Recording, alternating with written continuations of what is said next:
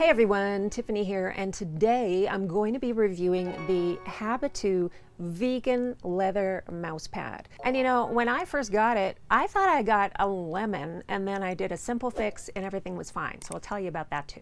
It comes in a few different colors, but I just love this soft pink color. I hope it's translating okay on the video, but it's just a very pale, soft pink. It's not baby pink, it's not too girly pink. It's just, for me, a very peaceful color to have on my desk. Because that was the whole point. I really wanted to upgrade my workspace, make it more appealing, but also tranquil.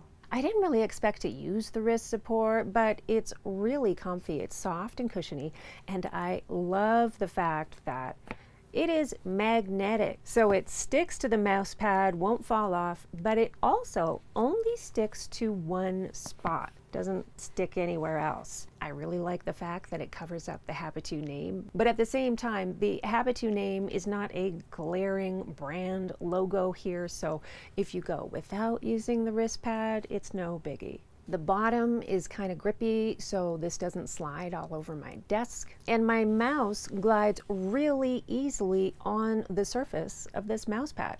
But I didn't think so at the beginning. I had to think about it too much and I couldn't figure out what was wrong, and I thought I got a lemon. Turns out it just had a slight curve to it after shipping, and all I did was turn it upside down and put a big heavy book on it for a couple of days, and then it was a-okay. Bottom line, works great and I'm really enjoying it. If this video was helpful for you, give it a like and consider subscribing. I do all kinds of reviews right here on this channel. Stay positive, be kind, and I'll see you next time.